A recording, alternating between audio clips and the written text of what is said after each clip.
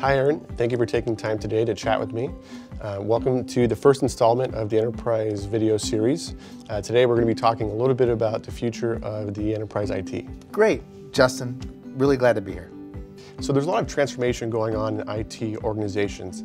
Can you share a bit about what's behind that transformation? Absolutely. First and foremost, it's about a global economy, and customers need to respond to ever-changing market forces all over the world. So they need a tremendous amount of agility that they haven't had in the past. I think a second key area is customers really do want to focus on their customers.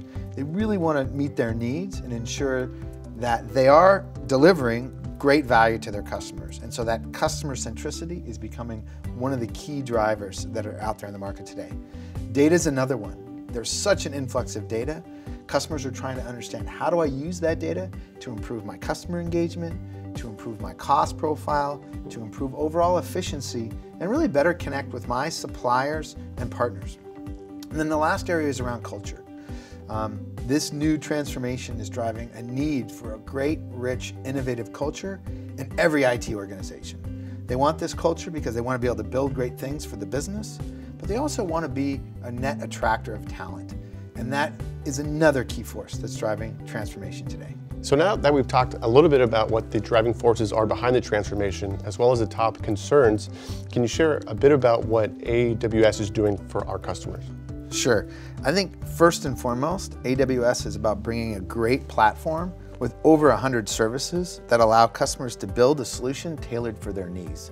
It's not a one-size-fits-all, but instead it's a very modular, API-based platform that allows customers to really build great customized solutions. I think the second key area is around security and compliance. Security is job zero at AWS, and there's nothing more important than ensuring the security of the platform itself, as well as customers' applications that they build on it. So that's critical, as well as helping customers meet that compliance bar that's continuously changing and varies from industry or geography. Key areas. Of course, reliability has always been a cornerstone of the AWS platform, and we've made deep investments in our core services to ensure that any app customers build on the platform is extremely reliable and can meet their business needs. I think another great asset is our pay-as-you-go model. So you only pay for what you use, and that ends up being very economical for customers. Now, another really interesting area where we're spending a lot of investment recently is around data and analytics. This has become a critical focus area for customers, and we're making big investments in data, in analytics, machine learning, and artificial intelligence. So you mentioned AI.